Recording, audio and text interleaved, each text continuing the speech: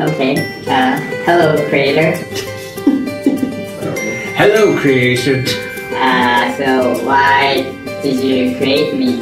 Well, I was on lunch break at work, and I thought I would make a comic, and you were what turns up.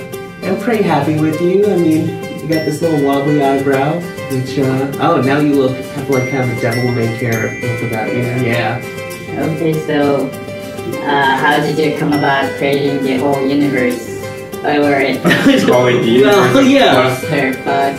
Well, the Cluster Fudge universe is basically congealed from whatever I'm feeling that day. Like, sometimes I might.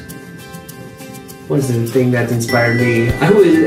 In the description, I say Kierkegaardian existentialism's one of the themes there, because I was reading some Kierkegaard, this passage from Either Or, and he talked about, I don't know where I'm going with this point, but basically I get from whatever weird thing I'm reading at the time.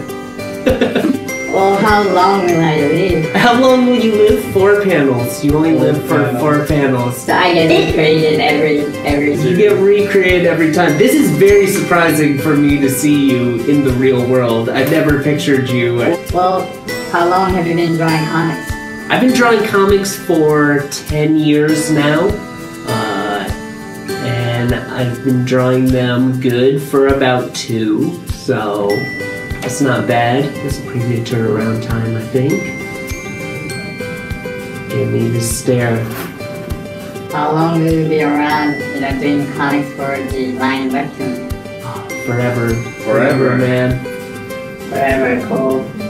Do you not have anything to say to your readers or your creation? Well, creation, I'm glad you're doing well and living in the 3-dimensional world now. And to readers, I'm glad you're reading. I'll try to make good comics for you because I like doing that.